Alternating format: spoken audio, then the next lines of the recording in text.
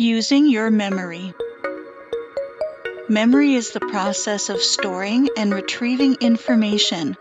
There are two types of memory, short-term and long-term. Short-term memory is the information we are processing at any given time. It is limited and it suffers from the passing of time and lack of use.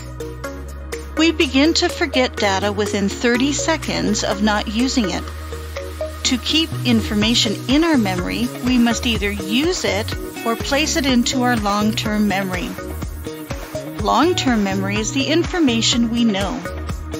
How we save information to our long-term memory has a lot to do with our ability to retrieve it later. Our mind saves information by creating a complex series of links to the data. The stronger the links, the easier it is to recall. Tips to improve your memory. 1. Good listening. Pay attention and actively engage with the information. 2. Note-taking. Write down important points and concepts. 3. Repetition.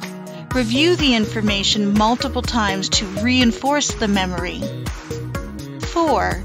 Visualization. Create mental images to associate with the information. 5. Mnemonics.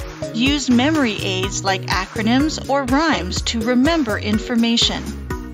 Understanding themes and ideas and being able to think critically about them is really the key to your success in college learning.